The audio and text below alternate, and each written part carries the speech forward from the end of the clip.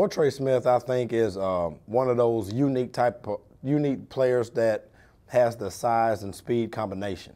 I think for his size, I mean, he moves and is very, very quick and very nimble, able to drop and stop his hips and get in and out of breaks extremely fast. One of the biggest things that impresses me the most about OrTre was not just working with him right now, but when I went and watched him play in high school, how competitive he is. He likes contact.